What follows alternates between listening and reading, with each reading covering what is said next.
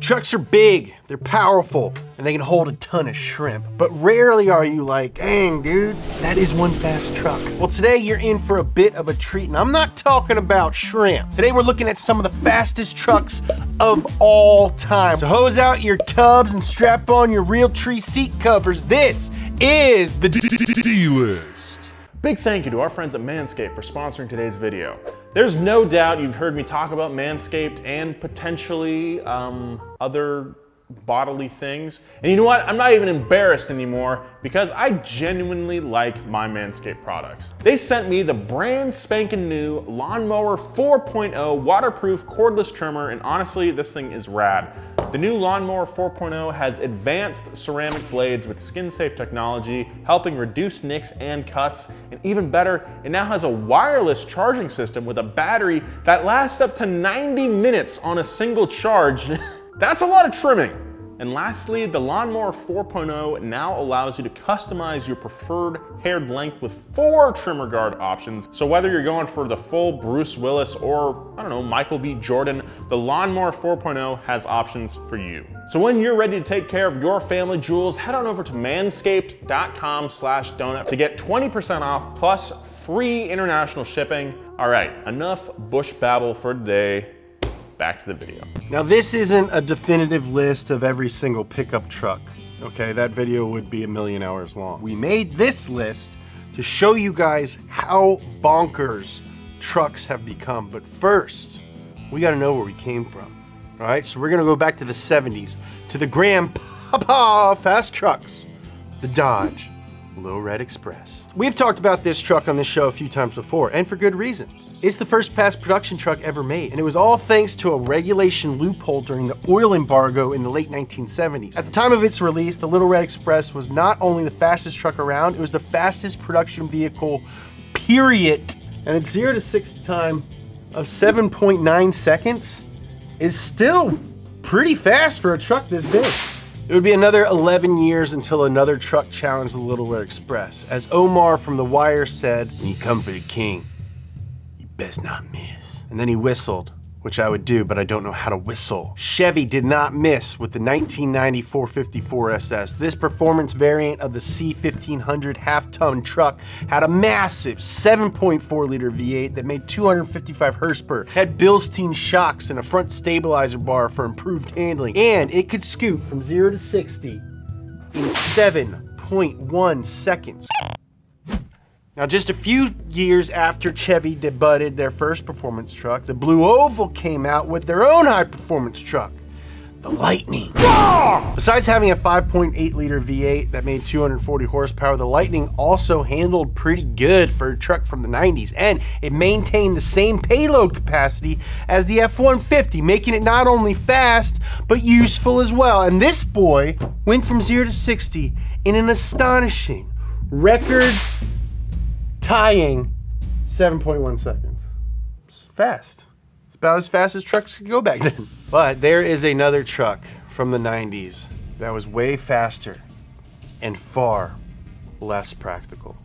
I'm talking about the GMC Cyclone with an S. It debuted in 1991 and is probably the least functional truck on this list. It had a payload capacity of 500 pounds and the ability to tow maybe one hot dog cart, but it didn't matter because it was faster than a Lamborghini Machine Diablo and it only had half as many cylinders, 6 of them. The Lamborghini Machine Diablo had 12. So just how fast was the Cyclone with an S? Well, it depends on who you ask, but 4 out of 5 dentists agree that the Cyclone with an S hit 0 to 60 in 4.3 seconds. There it goes, straight to the top of the monolist. For now, fast forward 10 years. It's the 2000s now, baby. We survived Y2K, and we see another wave of fast trucks begin to emerge. Chevy's contribution to this era of fast trucks is the Silverado SS, which stands for, as we all know, seriously sassy. The 6-liter high-output Vortec engine could make 345 horsepower and get this sassy little stud up to 60 in 6.4. So not as fast as the Cyclone with an S, but pretty fast. The Silverado wasn't the fastest Chevy pickup of the 2000s. Max threatened to sue me if I didn't include this next one. Max, stop it. Even when I kept saying, Max, this is not a truck, it's a blobby ute.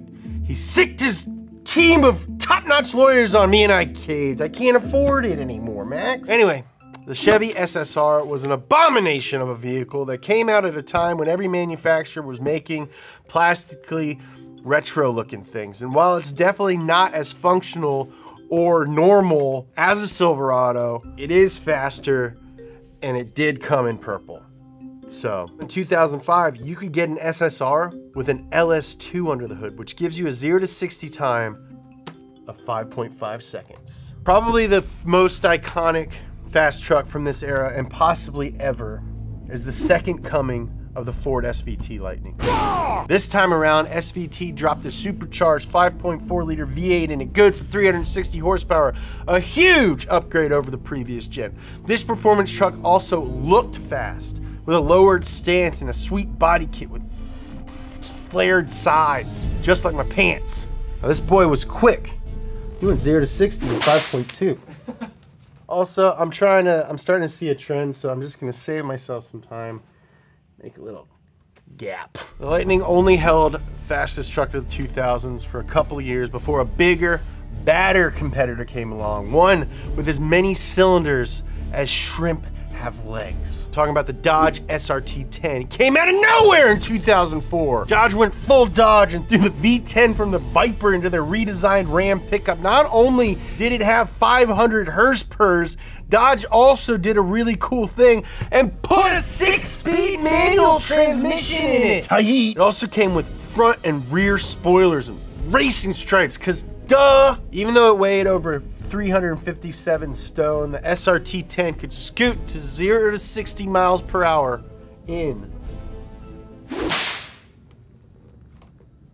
4.9 seconds. Still not as fast as the Cyclone with an S, but it was an actual truck and not a cheater boy. And in case you didn't figure it out, shrimp have 10 legs. Max Googled it. Just a year after this monstrosity, Dodge would be beaten by a different company in their own truck. Talking about the Hennessy Venom 800 TT Cert 10. You might know Hennessy as the Texas-based tuning company that makes fast cars even faster. I made an up to speed on it. Check it out. I'll put a link in the description. But Hennessy also f***s with trucks. In 2005, they took the SRT-10 and slapped 2 spinning boys on the V10. The Turb skis bump power up to 800, which helped this 5,400 pound beast get up to 60 in. So close. 4.4 seconds. And I know some of you guys are at home or at work right now, probably on the toilet, and you're saying, James, Hennessy is an aftermarket company. I thought you were just doing production trucks. Well, guess what? Hennessy builds brand new vehicles that you can buy with a 36,000 mile warranty. And that's why we're including them on the list. Speaking of big spoilers, you're gonna see more Hennessy on this list than the Notorious B.I.G.'s birthday party. Apparently the algorithm is really favoring likes right now. So if you could help me out and hit that like button, it'll get this video in front of more people. That means more views. That means more videos for you guys. And with that, we're jumping into 2010. Angry Birds was sweeping the nation. Snooki was becoming a household name. And Ford was about to kick off a new era of fast trucks with, you guessed it, SVT Raptor. This truck was supposed to be the 3rd gen Lightning until Ford decided to switch gears and design it for off-road racing. This is the new definition of badass fast truck. How fast was it?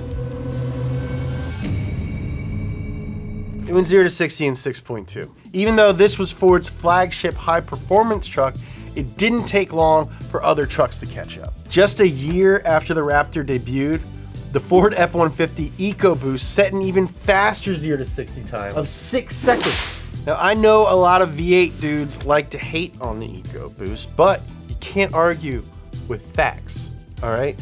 Facts don't care about your feelings. Neither do 0 to 60 times. In fact, right now, the EcoBoost V6 is the only engine you can even get in a Raptor. Then, Chevy released the Silverado High Country. This wasn't even marketed as a fast truck. It's a luxury truck. It's got a freaking heated leather steering wheel. This bad boy isn't even supposed to go fast. 0 to 60, 5.7. And because every truck is fast now, I'm just gonna rattle through them. 2015 Dodge 1500 RT Hemi. This is a 400 horsepower rear-wheel drive only sport truck that came with 22-inch wheels, put down a 0 to 60 time of 5.4 seconds. Toyota Tundra supercharged TRD, 4.4 seconds. That's a whole second faster than the Dodge, but still slower than the Cyclone with an S, made more than 20 years later. But the Cyclone's days at the top were numbered, just like my list. And that's because the Ford Raptor got faster. But my boy John Hennessy decided it still wasn't fast enough. So he upgraded its DNA like a Jurassic Park scientist. And he gave us the Velociraptor. In 2016, the Velociraptor 650 was a supercharged version of the F-150 that went 0 to 60 in 4.9 seconds. It's not bad, but still not good enough. So in 2017, Hennessy gave us the Velociraptor 600 Twin Turbo. This was based on the second gen EcoBoost Raptor and managed to squeak past the Cyclone, finally, with a 4.2 second 0 to 60. Boom. Sorry, Cyclone with an S. Go back to the 90s where Clarissa's still explaining it all. But that ain't all, because in 2019, the Velociraptor V8 replaced the EcoBoost V6 with a supercharged V8, good for a 0 to 60 time of 4.1 seconds. Then, Hen dropped the Venom 775, a Coyote V8 F-150 with a 2.9 liter supercharger bolted onto it. The weight saved by not having the four-wheel drive system from the Raptor means that this thing can scoot from 0 to 60 in 4 seconds flat. Barely edging out the Hennessy F-150 is the Roush Nightmare, a truck so badass they couldn't even spell nightmare right. This souped up F-150 also has a supercharged Coyote V8, hitting 60 in 3.9 seconds. Guys, we're running out of room on the mono list. You know what else hits 60 in 3.9 seconds? The Ram TRX. They're calling this thing the Raptor Killer, and for good reason. It's got freaking Hellcat in it. I drove one. It's pretty fast, very big car. Speaking of Hellcat, maybe you're a Hellcat boy, but the Ram ain't your style. Get yourself a Hennessy Maximus 1000, a Hellcat-powered Jeep Gladiator that goes 0 to 60 in 3.9 seconds. What's that? You still want to go faster? What's wrong with you? Okay, fine.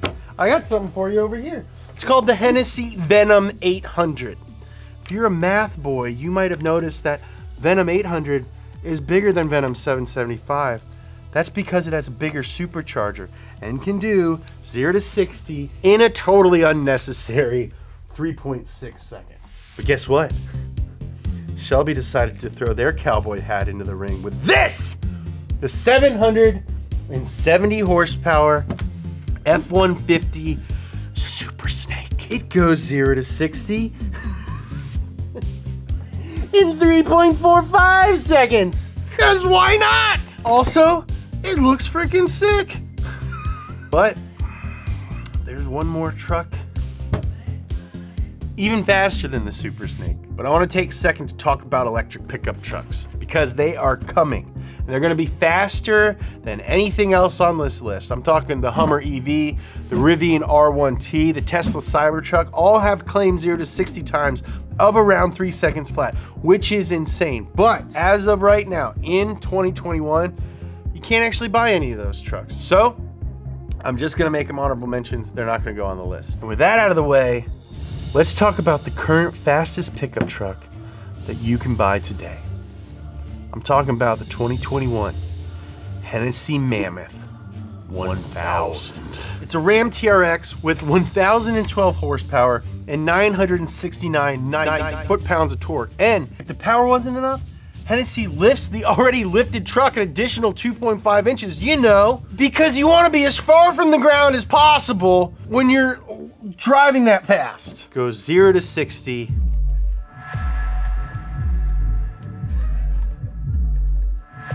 in 3.2 seconds. That's as fast as a McLaren F1, but it's a freaking truck. I truly think that this is the pinnacle of modern gas-powered production trucks. There is no way a manufacturer is gonna beat this until they do. Listen, I love being proved wrong, so we'll see what insanely quick trucks come out in 2022. Thank you for watching. Be sure to like this video to let us know that we're doing a good job. Follow me on Instagram @JamesPumphrey and Twitter. Check out this other episode of the D-List. Thank you.